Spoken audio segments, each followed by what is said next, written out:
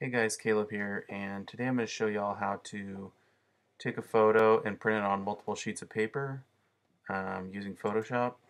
So for me, I do a lot of scroll sawing, and it's nice to be able to print something on multiple sheets if you want to make it bigger. Whoop, what am I doing here? Okay, so in Photoshop, let's open, and here's a outline of Oregon. This is the state I live in, and let's say I wanted to print this on 4 sheets of paper. To make it bigger, to cut it out.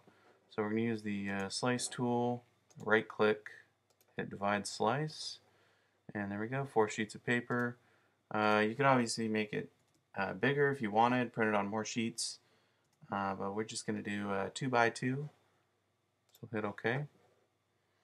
And then you go to File, Save for Web Devices, and JPEG, that's fine. Everything looks pretty good here. So we'll just go ahead and hit save.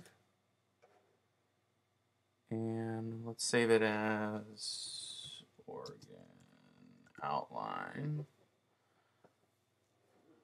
Desktop, yep, all slices. Okay, so hit save. And now we should have, get that out of here, the 4 corners.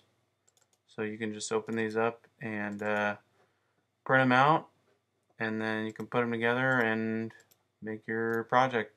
Hope that was informative to everyone. If you like this channel, go ahead and subscribe, and we'll see you next time. Thanks.